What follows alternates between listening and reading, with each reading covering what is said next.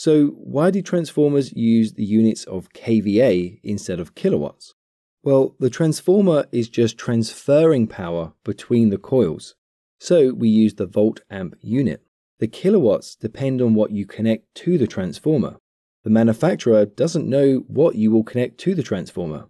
So they state the total rated apparent power in volt-amps. And that's because in AC circuits, the load depends on the true power in kilowatts and the power factor, which is basically efficiency. And this varies depending on the device. Some energy is consumed, but it produces no work. It is just wasted as heat, and we call this reactive power with the units VAR.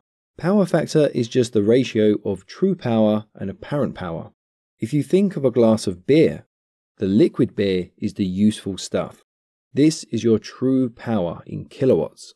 But there is always some foam which is useless. We don't want that. This is the reactive power or the volt-amp reactive. You pay for the total volume of the glass, regardless of how much foam and beer is inside.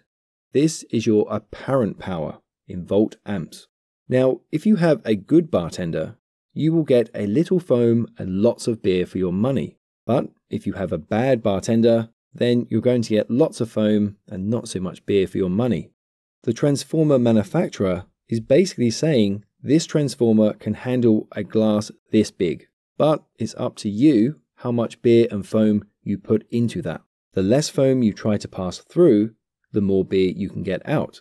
So, the more efficient the device is that you connect, the more things you can power. Check out one of these videos to continue learning about electrical engineering, and I'll catch you there for the next lesson. Don't forget to follow us on Facebook, Twitter, LinkedIn, Instagram, TikTok, as well as theengineeringmindset.com.